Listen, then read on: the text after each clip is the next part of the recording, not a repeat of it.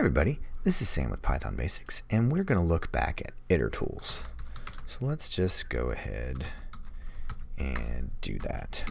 So alright, the method we are going to look at is permutations. Alright, let's just pull this up, no capital.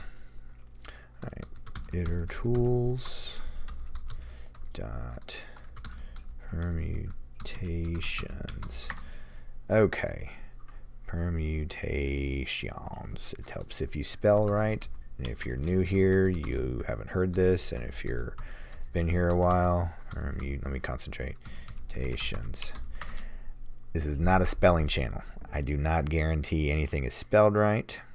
So, and if you also haven't heard this, I have dyslexia, and I spell things backwards and totally wrong, and just all kinds of fun stuff. So while we're touching on that, if I can learn how to do this, you can learn how to do this. So okay, all right, what in the world does this do? So okay, this looks a lot like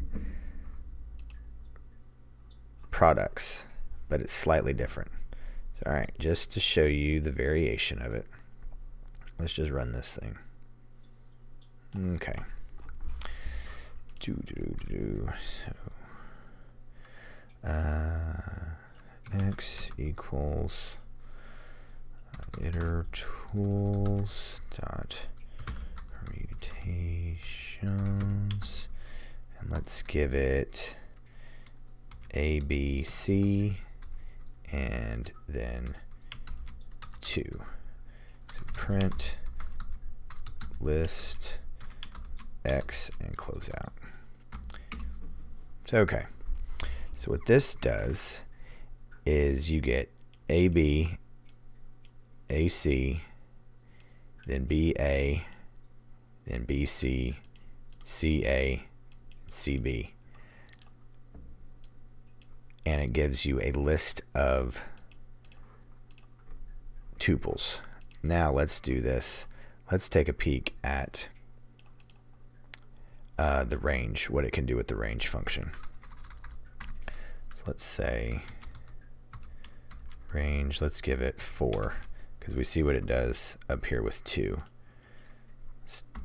Spit this out. So alright, 0, 1, 0, 2. What Python does is also in the documentation, it says it removes any repeats. So it goes through and you get every variation, every permutation of whatever iterable. Let's see, let's make sure. Let's look at, alright, iterable.